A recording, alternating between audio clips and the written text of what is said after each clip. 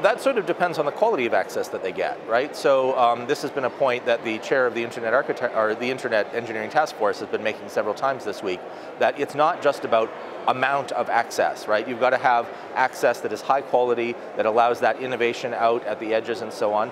If it's a billion people getting access that is tightly controlled and it's really just a broadcast network, then it's no different than a billion people getting access to TV. Who cares?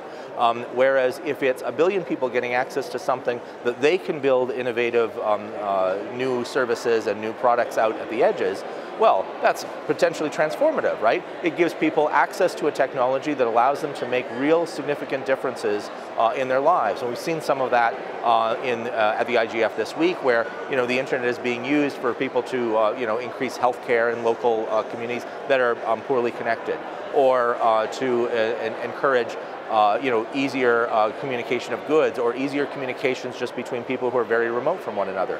Those are all advantages that we get, and we get as an entire globe, if we push this kind of internet-style connectivity to another billion people.